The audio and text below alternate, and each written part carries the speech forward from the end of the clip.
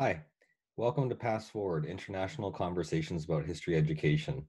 Check out our website, subscribe to our Pass Forward YouTube channel, follow us on Twitter, or contact us at passforward2020@gmail.com. My name is Lindsay Gibson. I'm an assistant professor at the University of British Columbia in Vancouver, and today my presentation is going to be about the case for commemoration controversies in history education. Before I get started, I'd like to acknowledge that UBC's Vancouver campus is located on the traditional, ancestral, and unceded territory of the Musqueam people, who for millennia have passed on their culture, their history, and their traditions from one generation to the next on the UBC campus site. Over the past few years, there have been frequent heated debates about commemorations of historical events and people in countries all around the world. These clashes can be seen as another chapter in the history wars, divisive and partisan contests over national memory, political values, historical perspectives that often focus on history textbooks and curriculum, museum exhibits, and public commemorations. Commemorations are events, actions, or artifacts that honor and memorialize significant events, people, and groups from the past. There are many different types of commemoration controversies.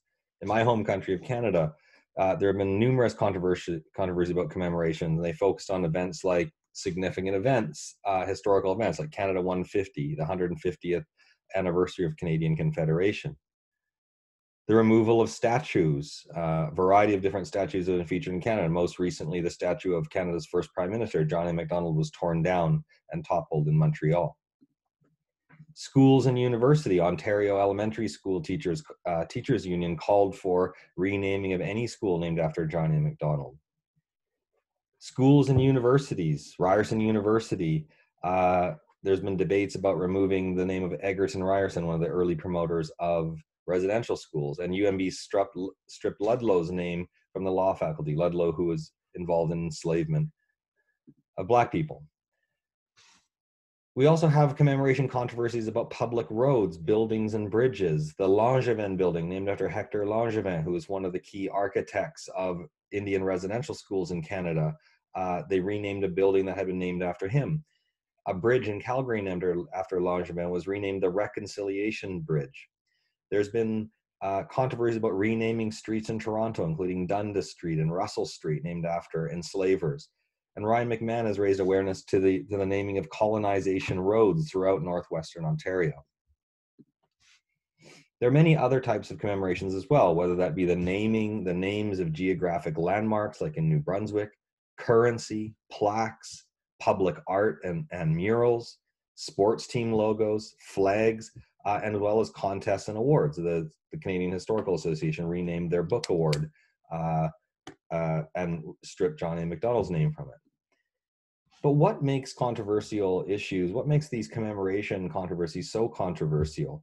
What explains why the fact that even though people know and were asked whether or not they approve of removing monuments to politicians that have demonstrated racist views or implemented racist policies, still 50% of the people oppose these things. So what quite explains this? Well, according to Graver and Adrianson, public controversies about collective memory and historical canons are indicators of the problems and tensions within or between societies. Scholars have used a variety of terms to describe these complex, complicated, and controversial histories, including difficult knowledge, the violent past, the sensitive past, traumatic past, and most recently, Epstein and Clark, as well as Gross and Terra, refer to these as difficult histories. Now, Gross and Terra describe 5 characteristics, and they say that difficult histories are central to nations' histories. That difficult histories challenge and refute broadly accepted versions of the past and grand narratives and stated national values. Difficult histories connect with questions or problems facing us in the present. Difficult histories often involve violence, usually collective or state-sanctioned violence towards particular groups.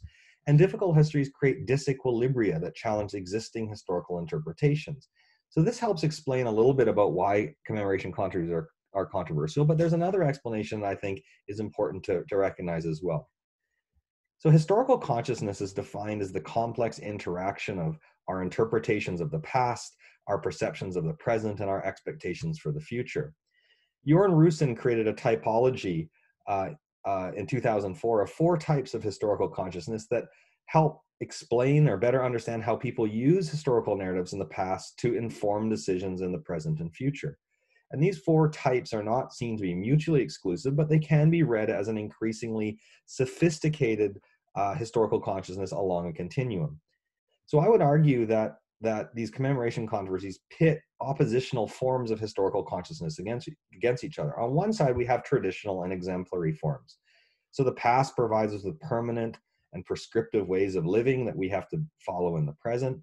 Exemplary forms, where the past provides examples and lessons that are instructive for us to follow in terms of responding in the present or future.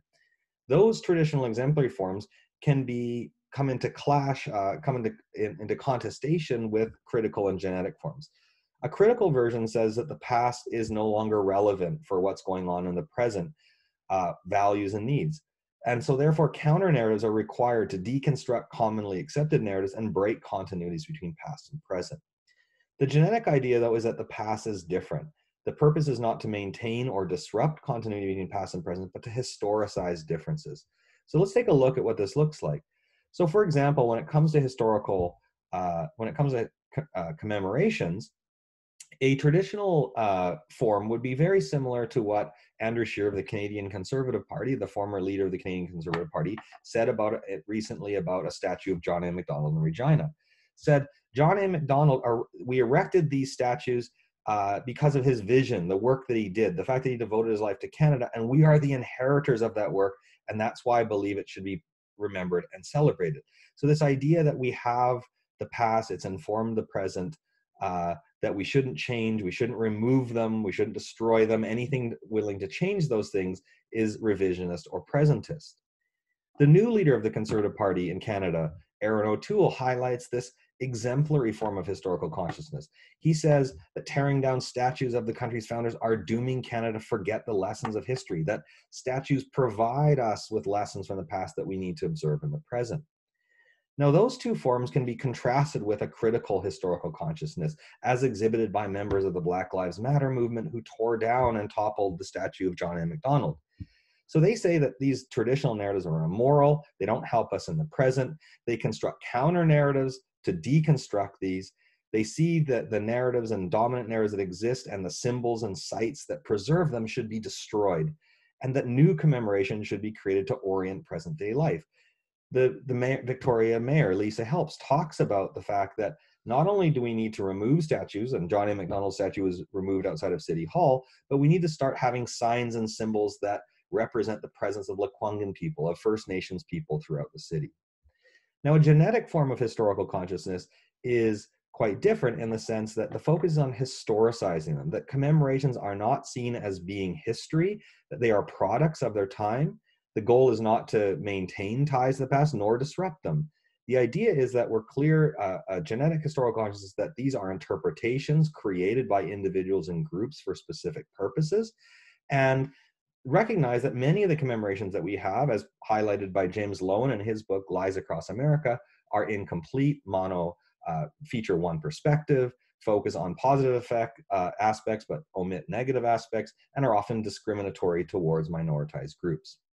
So my argument in the last half of this presentation is that commemoration controversies are essential for history education for three main purposes. They have the potential to make history meaningful and relevant to students. They address key civic competencies, and they offer generative opportunities for advancing students' historical consciousness and historical thinking. So commemoration controversies address important issues. Racism, sexism, other aspects, other issues that are being faced in society, the history of colonialism, all of these things that are relevant to students' lives. Van Straten et al. Describe relevance in history as allowing students to recognize and experience what history has to do with themselves, with today's society, and their general understanding of human existence. And we know that almost every community has examples of sites, monuments, plaques, street names, and museums that have been, currently are, or could be controversial in the future. And these can be really engaging for students to involve them in doing history and analyzing whether or not these should be kept. In terms of strengthening civic competencies, we know that history and civic education have been inextricably linked since history was first introduced in school curricula. There's broad international consensus that about a participatory conception of citizenship education. defined in terms of knowledge, skills, values, and dispositions. Knowledge of democratic concepts, skills of engaging in debates, solving problems, critical thinking, but also dispositions, fair-mindedness, and respect for diverse values. Evidence suggests that inviting students to engage in these debates, to invite student voice and active engagement in these kinds of issues have significant impact in fostering active citizenship.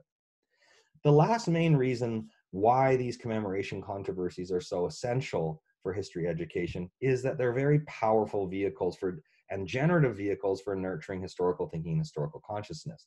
The goal of historical consciousness, according to Andreas Korber, is to provide students with the competencies, capabilities, dispositions, and skills needed to orientate independent actions as an emancipated member of society. Similarly, historical thinking focuses on teaching students to interpret and assess evidence from the past, to understand, evaluate, construct, deconstruct narrative accounts of the past. So the argument here, according to Duquette, Graver, Korber, and several others, is that the concepts and process of historical thinking are essential for the development of historical consciousness. So the idea here is that inviting students to make informed judgments about commemoration controversies invites them and requires them to use their understanding of substantive content and historical thinking concepts to make decisions about how to respond to commemorations in the present and also the future.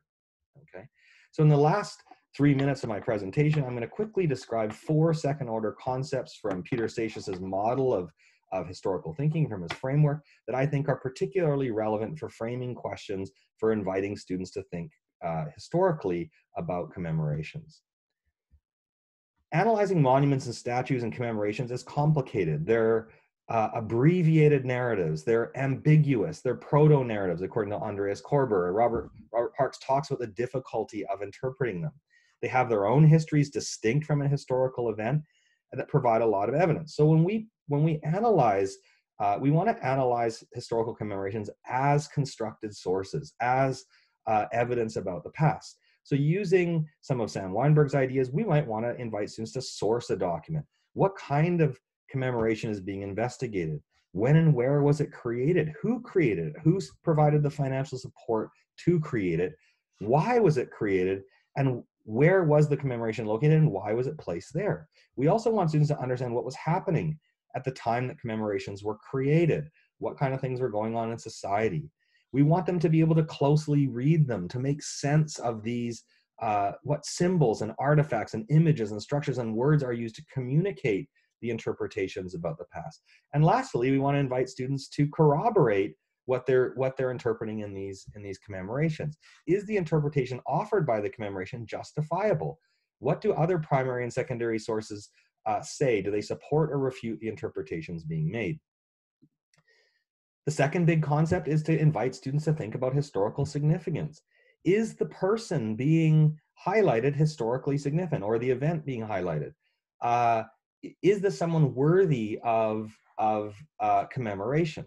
For which groups and events being commemorated for which groups is this commemoration important to and significant to? Has that the importance of this commemoration changed over time? And lastly, which larger narratives about this event are being commemorated? The historical perspectives concept invites students to think about different attitudes and beliefs and worldviews that existed at the time, but also in the present. So what did people believe about John A. Macdonald when he was alive? What do people think about John A. Macdonald when a commemoration was being created, well after the fact, well after his death, or at other times? What does the commemoration reveal about the values and beliefs and attitudes of the people or groups who created it, and whose perspectives were included or not included? What do people think about this commemorated event today? And the fourth and last concept that I would highlight is, should the event, person, or group be commemorated and memorialized given its historical legacy? Should the commemoration be kept as is, revised, or removed?